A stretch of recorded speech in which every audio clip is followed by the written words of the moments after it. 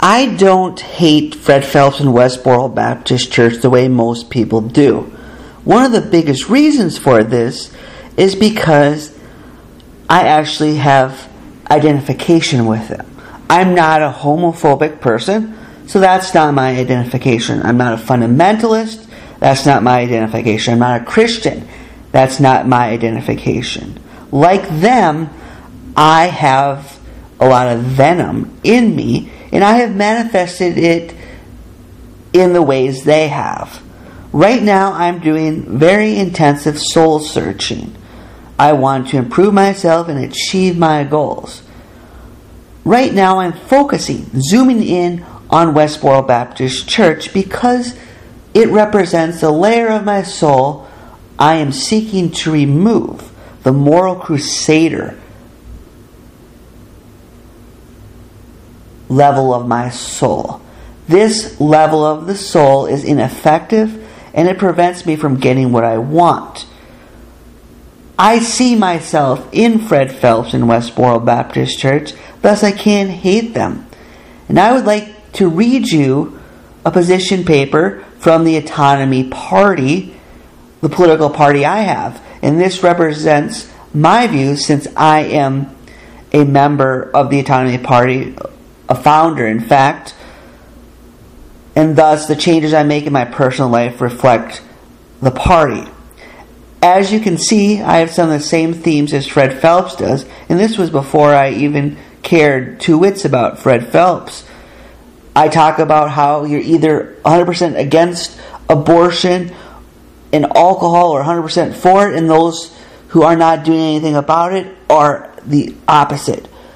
Take a close look at what I write and see the comparisons, and this is why I need to change. I want to be an iconoclast, a revered iconoclast, and a moral crusader is not a revered iconoclast.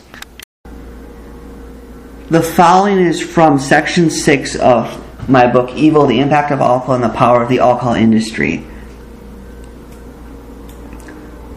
Part A is from the section called Fighting Back. Section 6. Part A. Sleep Out for the Prohibition of Alcohol. For the event Sleep Out for the Homeless in Stevens Point, Wisconsin, a group slept outside during a couple winter nights to promote awareness of homelessness.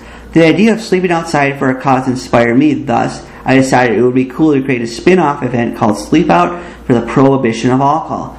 I knew the Sleep Out for the Homeless group attained the city's approval. Thus I decided to write a request to the Public Protection Committee to use the public sidewalk in front of Shopko in Stevens Point. The sidewalk by Shopko is very near the square, a big bar area. The Public Protection Committee placed this matter on its agenda, but I could not attend the meeting because of a class.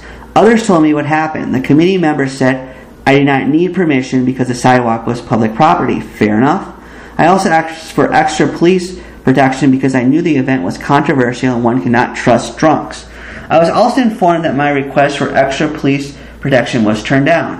One person told me that the committee thought I was asking for trouble by doing the sleep out there. By existing, the taverns are the ones asking for trouble. Let us put this city's action in perspective by contrasting it to another situation. Probably the first major protest I ever attended was an anti-Klan protest in Rockford, Illinois, when I was 14 or 15 years old. People were protesting a Klan assembly. There were tons of protesters and also tons of police. As one person wittily quipped, "I'm going to rob a bank today. All the cops are here." Thus we can see that the cops will protect the Klan, but they are not going to protect me. Screw them, then. I am awfully proud of myself for sleeping outside one night in the cold during March 2002 for a wonderful cause. I am so glad this event occurred. Prohibition Camp, Part B. In 2001, Peaceniks camped out on the UW Stevens Point campus for an event called Peace Camp.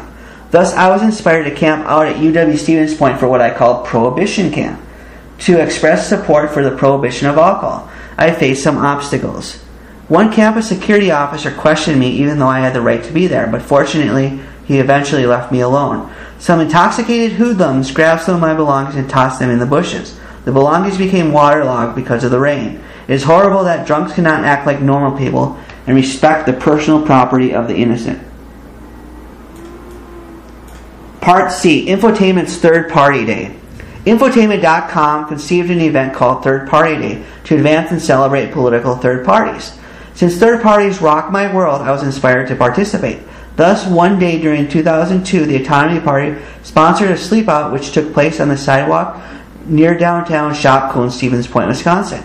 It was a delightful day. The weather was beautiful and the foam pad that I slept on was very comfortable. To celebrate, the Autonomy Party, the leading prohibitionist party, distributed free bananas, but these bananas were not available to just anyone. Only sober people were allowed to eat our bananas. Unfortunately, I had to contend with uncivilized drunks. One inebriated woman poured liquor on my leg. Nasty. One drunk tried to mess with my bike, but I frightened him away. Another drunk violated my personal space by grabbing me and my foam pad. Part D, Alcohol Causes Riots. To protest alcohol's role in Mankato's October 4, 2003 riot, one day at a fairly busy intersection I held up a sign which said, "Alcohol causes riots." A nice three-word sign just like many of the Phelps signs. I expected negative and hostile reactions, but instead the reactions were generally favorable. Lots of people supported my message. Could this be a sign that the public, in its hearts of hearts, knows that alcohol is trouble? My hope is that those who understand the true nature of alcohol will be galvanized into action. Alcohol was this riot's fuel, thus more people should be speaking out. Build libraries, shut down taverns.